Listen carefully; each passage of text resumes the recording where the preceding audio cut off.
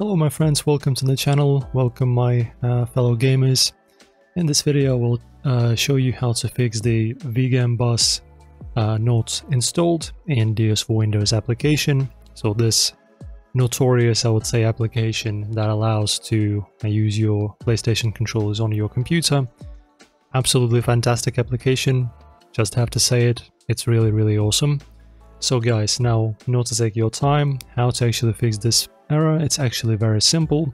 So as you probably remember, the first time you launch the application you will have a certain pop-up where you will have to install certain drivers for this application, and after that restart your computer. So you just simply need to go to that same interface, the intro interface with all those things. So it's going to be this controller/driver setup in the settings tab. Go ahead into here. And guys, as you can see, we have the very first option, install ViGEmBus driver. So the problem is, if you install the application but it still says that it's not installed, for me it says not installed as well, but it's installed, alright. So what you have to do is you go into the control panel in Windows, uninstall this driver completely, along with any other drivers that you have installed. For example, in my case, I have the ViGEmBus driver, which is like necessary. Without it, the application will not work. And I have the hide driver as well. It's just optional, it fixes some of the issues. It's not necessary, but I just have it.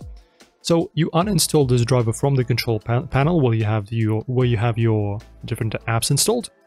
Restart your computer, go into here, into the settings, go to controller/driver setup, click on install ViGEmBus driver. It's going to download it, install it, restart your computer again, and then see if it fixes the issue. And indeed it should, because the same thing happened to me. And as you can see, I'm still using the app, it works perfectly. I can actually show you and reach out to my controller so that you can see that it works. Give it a second, it's going to connect. Let's press start. As you can see, the controller works, everything's fine. Been using this app for years. So hopefully this helps you out, guys. It's very easy to fix. If you enjoyed the video, press thumbs up, subscribe. See you in the next tutorial, guys.